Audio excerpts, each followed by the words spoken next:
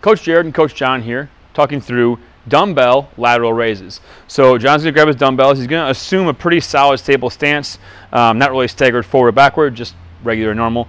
From there, he's going to squeeze his butt, brace his core, keep those things solid and stable throughout, and he's going to use his medial delts, the muscles that are right out here, to lift that weight. Okay, he comes out to his side, straight up and straight back down. Notice as he does that, he's going straight out to the side. Now, if you're struggling with that, if you're feeling like there's pain going on back here, you can bring the hands a little bit forward and go a little bit more of a forward one. It'll still get the medial delts, but it'll avoid any tension that you might be experiencing up in your upper traps. That is the lateral dumbbell raise.